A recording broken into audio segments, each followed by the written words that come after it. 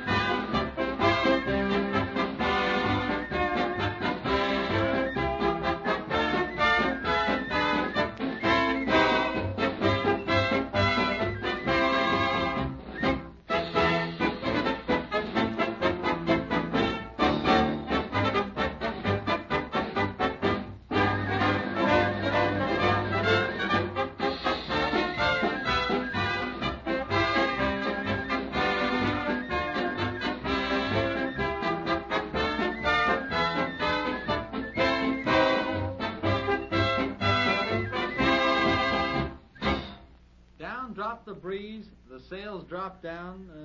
'Twas as sad could be. And we did speak only to break the silence of the sea. Very good, Marvin. Now the next stanza, Cadet Dow Campbell. All on a hot and copper sky, the bloody sun at noon, right up above the mast did stand, no bigger than the moon. That's right. All right, Cadet Phillips, the next stanza, please. Yes.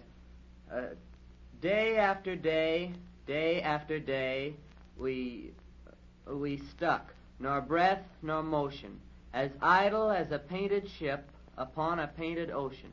Yes, that construction does seem a little peculiar to us now, I know. But after all, Samuel Taylor Coleridge did write the Rime of the Ancient Mariner in 1798, and the English language has undergone some quite drastic changes since then. The next stanza, please, Cadet Dugan. Yes, ma'am. Water, water everywhere, and all the boards did shrink. Water, water everywhere, and not a drop to drink. Well, that's, yes, Bruce. I beg your pardon again, Mrs. Gardner, but that's not quite correct. You're right, Bruce. It isn't exactly as the poem reads. What is the correct reading, do you know? Yes, I do. The last two lines should be, water, water everywhere, nor any drop to drink. And that's correct. Thank you, Bruce. It's always been amazing to me that well-known passages from classic poems could be twisted and turned and changed around until they become recognizable to us only in a very different form from the original. But perhaps we can place some of the responsibility at the doorsteps of radio comedians, eh, boys?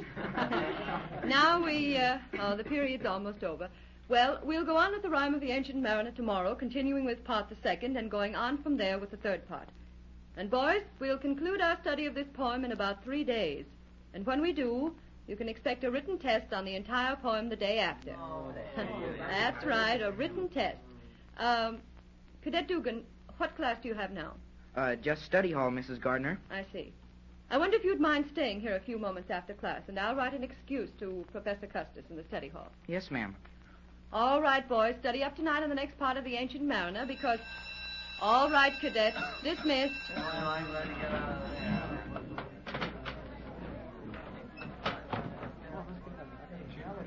Come right up here, Jerry. Yes, ma'am. Sit down, Jerry. Thank you. Jerry, do you mind if I ask you a question? No, ma'am, of course not. Well, I noticed that when Bruce Dow Campbell corrected Lee, and later when he corrected you on the reading of your stanza of the Ancient Mariner, you seemed quite annoyed. Annoyed, ma'am? Yes, very much so.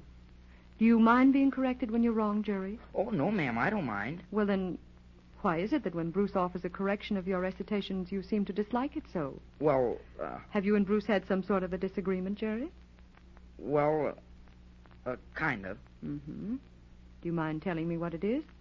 You know, grown folks often have misunderstandings too, Jerry. And when they do, it's always considered the most gentlemanly and broad-minded thing to do to get it cleared up as soon as possible. Yes, ma'am. You see, differences of opinion are all right. Differences between great men and women have made for the progress of civilization. But the greatest men and women have been willing to admit defeat, or admit the other fellow's been right. when they've finally come to recognize the fact that they've been thinking along the wrong track. Now, Jerry, it's certainly true that you were wrong in your recitation today, and it just so happened that Bruce knew the stanza and you didn't. Yes'm. Well, it may so happen that next week or a couple of weeks from now, sometime, you may know some recitation better than Bruce Dow Campbell. Don't you see? Yes'm. Well, then, do you think it would be right for Bruce to become angry because you were able to recite more accurately or better than he? No, ma'am. Then, well, what is it, Jerry? It isn't just that Bruce knew the stanza better than you did today, is it? No, ma'am. Well, then what is it?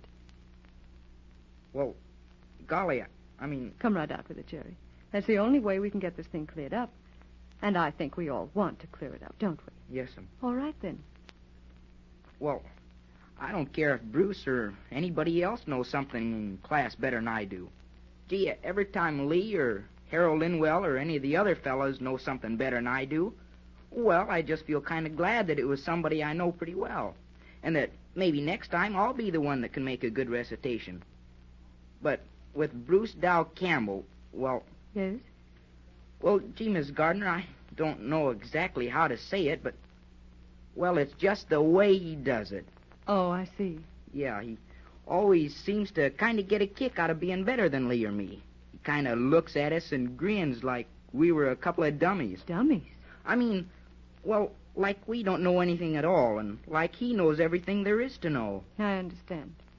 Well, tell me, Jerry, have you tried to know Bruce better? You realize, of course, that Bruce has had an entirely different sort of training than any of the other boys here at Fair Oaks. He's been trained under very strict discipline in India and in England, and he's accustomed to doing everything very properly.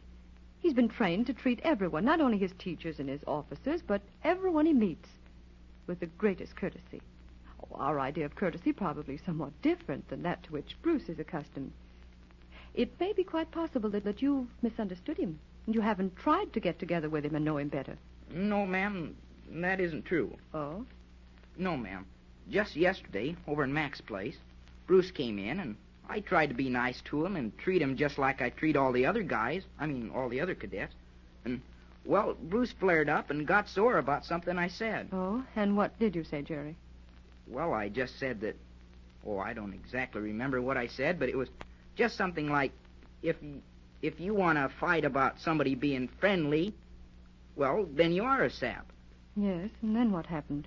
Well, I don't know exactly how it happened, but I said something else, and then Bruce hit me. Oh, Jerry. Yeah, and then, well, Mac came into the store from his back room just in time to stop us from fighting some more. Well, then you're pretty well convinced that Bruce Dow Campbell has taken a definite dislike to you and Lee. Is that it? Yes, ma'am. Well, that's too bad. I'm sorry. All right, Jerry. I'll give you a tardy slip for Professor Custis in study hall. Yes, ma'am.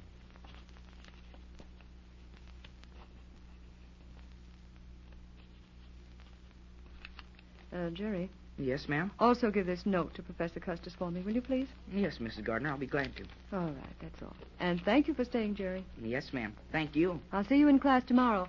And be sure to study the Ancient Mariner, won't you? Yes, ma'am, I will.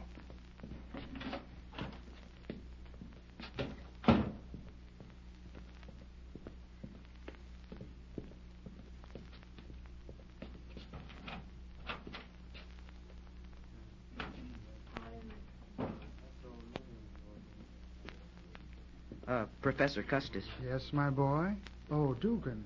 Yes, what is it? Mrs. Gardner kept me after English Lit class for a few minutes, and she gave me this tardy slip to give to you. Tardy slip? Oh, yes, of course. I didn't know you weren't in the study hall, my boy. All right. And, Mrs. Gardner asked me to give you this note, too, sir. Note? Oh, very well, Dugan. Thank you. You may go to your table and resume study. Yes, sir.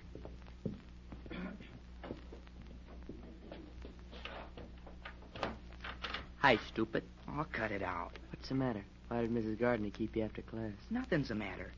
Keep quiet. We're supposed to be studying. Mm-hmm. Something's up. What's it all about, Jerry? Nothing. For the love of Mike Lee, let's study. Okay. Oh, come on. Tell me what Mrs. Gardner said. All right, if you want to know. She asked me all about our trouble with Bruce Dow Campbell. Our trouble? All right, then my trouble. And what did you tell her? Well, I told her the truth. What do you think? Gosh, you're certainly in a swell humor today. Well, it gets my goat that out of all the cadets at Fair Oaks, there should be two heels like Bruce Del Campbell and Red Morrison. That's all. And that you should have to get mixed up with them, huh? Yeah. Mm-hmm. Yes, it is too bad. But as long as you're here, I guess you'll just have to make the best of it. Yeah, I guess so. What was it you gave to Professor Custis just now? Oh, just a tardy slip. Yeah, I saw that, but there were two things you handed. Oh, the other was a note Mrs. Gardner wanted to send to Professor Custis. Oh, I see. Cadet Dugan.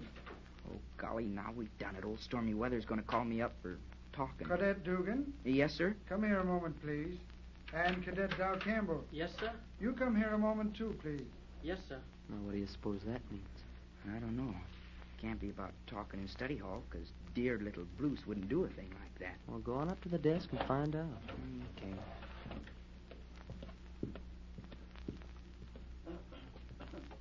Yes, sir? Dugan and Dow Campbell, you're both in my ancient history class tomorrow afternoon, are you not? Yes, sir. Yes, sir. Well, I have a special problem recitation I'd like to have you two work out to present to the rest of the class tomorrow. Would you like to do that? Well, I'd be glad to work it out alone if you don't mind, sir. Yeah, yes, sir. So would I. Well, now, no, I think not. I want to have two boys work on this because I'd like to have two different viewpoints. Of course, I'll find two other cadets who will work it out.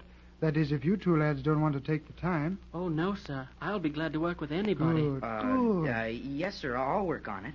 Yes. Well, in our studies of Pythagoras and his effect on the Roman Empire, there are two of his students whom we touched on but lightly. I'd like to have a special report made tomorrow afternoon on Damon and Phintius. Damon and Phineas. Yes, Damon and Phintius. Phintius is more correctly Grecian than Pythias, Dugan. Oh, yes, sir. I see. Now, you two lads can work that report out tonight during your evening study period, can't you? Yes, sir. Yes, sir. Very well. I think you'll find a rather comprehensive study of that incident in my book, Greek Philosophy and Its Effect on Modern Ethics. That's in Section C, Shelf 4. Yes, sir. Very well, that's all, boys. I'll expect a good report tomorrow. Thank you. Mr. Dugan, Yeah? I'll meet you at the table near Section C right after dinner, if that's satisfactory. Yeah, it's satisfactory. Okay. And I might say that I'll do my very best to forget any personal feelings during our study on this report, if you'll do the same. Yeah. Okay, that's all right with me. Very well. See you this evening.